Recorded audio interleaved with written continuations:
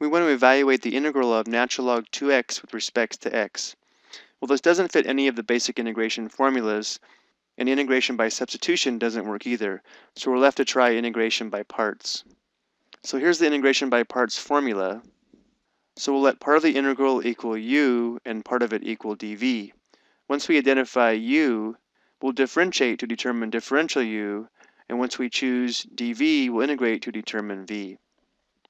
And I mentioned in the previous video that whenever the natural log function is involved, we want to let u equal the natural log. So for this integral, we'll let u equal natural log 2x.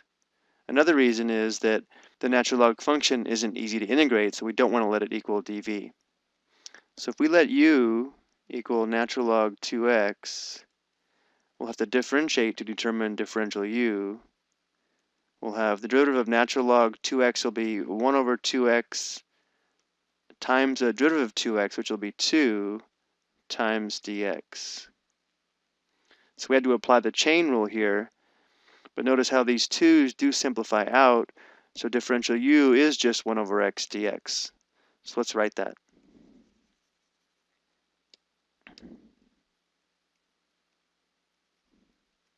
Now whatever remains has to be dv.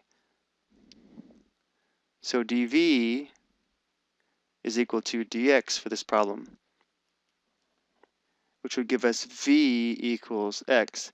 The integral of dx, or if you want 1 dx, would just be x. Now that we have everything, we can apply integration by parts. The integral of natural log 2x with respect to x is equal to u times v, which would be x natural log 2x, minus the integral of v du. Well, here's v and here's du, so we'll have the integral of x times 1 over x dx.